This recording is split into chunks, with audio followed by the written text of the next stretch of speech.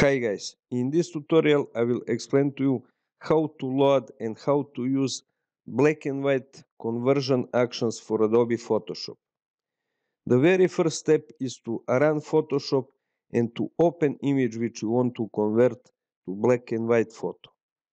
The next step is to load actions in Photoshop. Easiest way to load actions is from File, Open, and then navigate to black and white ATN file. This file can be stored anywhere on your computer. Double click black and white ATN and that will load actions in Adobe Photoshop. The next step is to go to Window, Actions, to Display Actions panel. In the Actions panel, look for black and white updated in parentheses set. Click on Play All.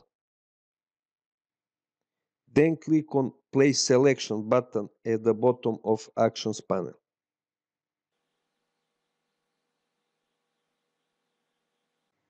When Photoshop finish playing action, you will see message on your screen. Click Stop and then go to Window,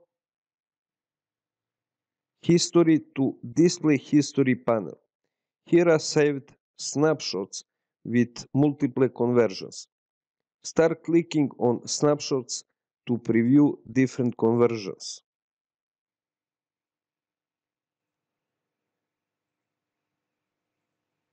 When you find conversion that you like, go to File, Save, Save As, or Export to save your file.